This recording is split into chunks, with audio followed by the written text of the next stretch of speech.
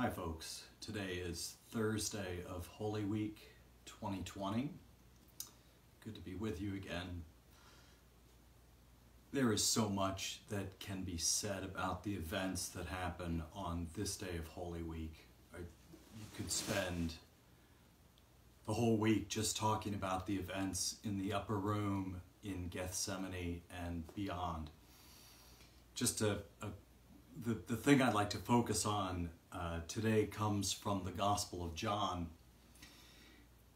John uses a particular form of grammar called the historical present tense from time to time, especially in chapter 20, which is the chapter where he talks about the resurrection, and also in chapter 13. Some people think there's nothing particularly significant about it, but I am convinced that John uses this tense in order to draw our attention to Jesus. I think when John thinks of Jesus in his earthly ministry, when he uses historical present, it's like he's saying, I want you to see Jesus this way. When I remember him, this is what comes to mind. And that is the case at the start of the Lord's Supper here in chapter 13. Jesus knew that the Father had put all things under his power and that he had come from God and was returning to God. So he got up from the meal, took off his outer clothing, and wrapped a towel around his waist. John is basically saying it is as if Jesus is getting up even now and is prepared to serve. Jesus washing the disciples' feet is really one of the most remarkable aspects of his ministry. You know, if we think about his leadership, it is the towel and the basin that comes to mind. I'm going to include a painting with today's meditation by Ford Madox Brown on Jesus washing the disciples' feet. The thing that I really like about this is he gets really close to the action at kind of a low visual point, and he's showing Jesus's determination as well as the disciples' incredulity at what is happening, that their leader would humble himself in this way. And of course we know there's far more to come.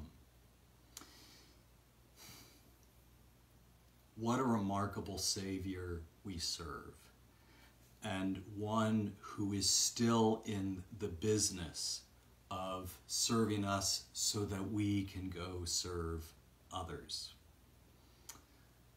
A couple of music passages I'd like you to consider today.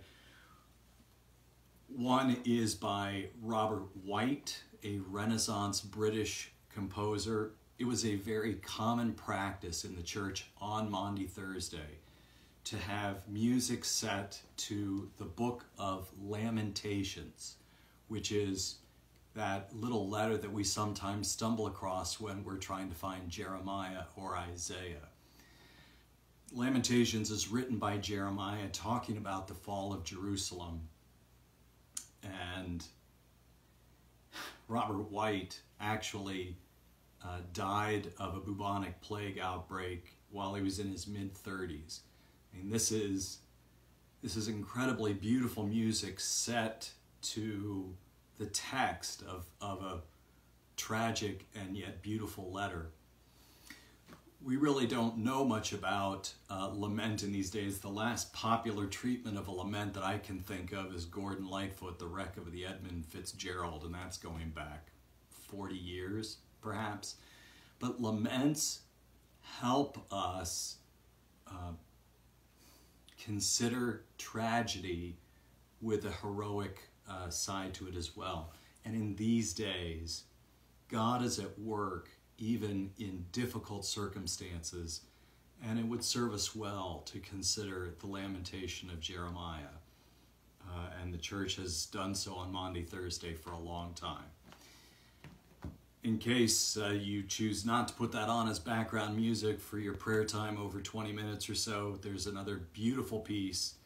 It's only about 3 minutes long by Knut Nystedt, and it is a text from the Last Supper, John 14. Peace I leave with you. Let the record show that should any of you watching this prepare for my funeral, go find 16 of the best singers in the city of Pittsburgh and have them do this. This is a gorgeous piece. 3 times they use the word of Jesus. Peace, peace, peace I leave with you.